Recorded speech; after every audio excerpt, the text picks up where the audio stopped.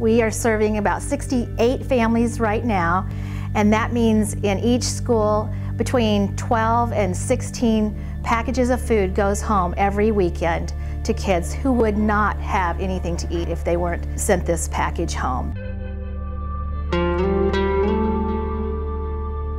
Kids come to me every week and say, is there any way I can get a second bag this week? Is there any way, my cousin goes to school at another school, is there any way that he can get a bag?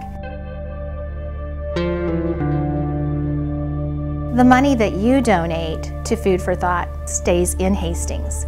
It goes to the kids that your kids are going to school with. It goes to the families that live next door to you. You might not ever know who those people are, but it is feeding your neighbors and the people you're surrounding yourselves with.